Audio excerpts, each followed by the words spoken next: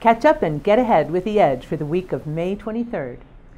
If you saw a whopping increase in your property tax bill, you're not alone. Residential property taxes are going up all over the San Antonio area by nearly 8%. Bear Appraisal District's chief appraiser came out to San Antonio Central Library on May 16th to explain what's up and what you can do about it. Go to NOWCastSA.com to replay video of his presentation and of the question and answer session with the audience. That might help you decide what to do about your tax bill. We've also got a link to a handy San Antonio Express news map showing the average residential property value increases in Bexar County by zip codes in 2015. The Texas Supreme Court recently ruled that the state's Byzantine system of school finance is just barely constitutional. It said Texas school children deserve transformational top-to-bottom reforms that amount to more than a Band-Aid on top of a Band-Aid.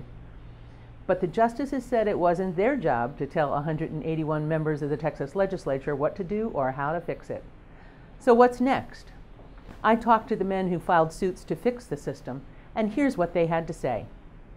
These pro-equity and anti-equity groups, they need to realize that if we need to build a robust system, especially with this legislature, who is not always kind to opportunity for all, to take any action in the upcoming session, they're going to have to come on the same boat.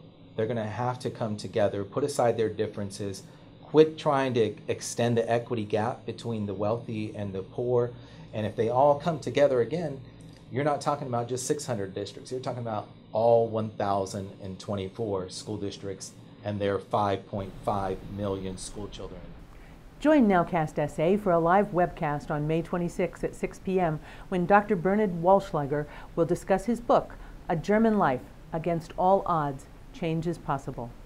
The story describes his struggle growing up in Germany in the shadow of his father, a highly decorated World War II German tank commander and Nazi officer. Dr. Walschlager eventually converted to Judaism, emigrated to Israel, and served in the Israeli Defense Forces as a medical officer. Last Friday was UTSA student Jacobo Talamas's last day as a NOWCastSA intern, and we're going to miss him. Could you be our next intern? Listen as JT talks about what's in it for you. Hello, my name is JT, and I have been an intern at NOWCastSA for 1 year now.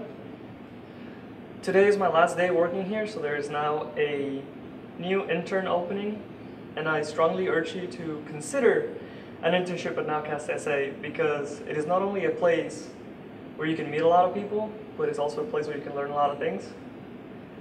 We deal with a lot of community issues, dealing with the city, and me being able to watch videos, edit videos, write stories about those things actually helped me with my school. For more on all of these stories, go to NOWCastSA.com. As always, thanks for watching The Edge, and see you next time.